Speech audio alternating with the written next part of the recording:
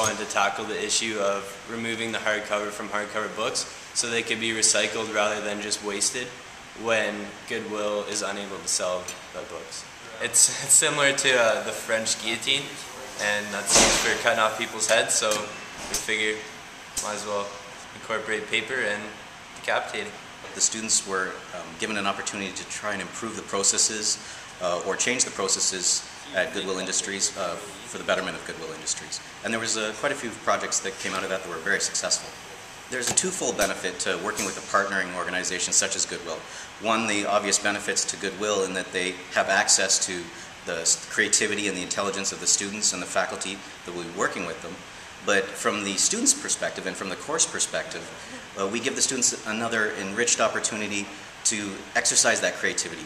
Often the biggest challenge with a major design project is the inspiration that needs to come for that creative idea.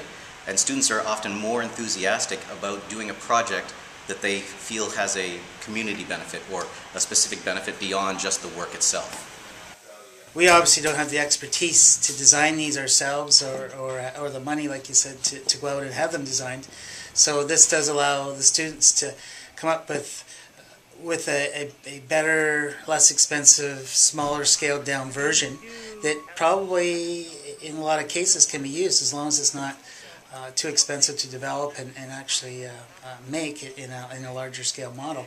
Our recycling program and warehousing program is a lot about process and equipment and that sort of thing. And we're very hands-on material handling type of business.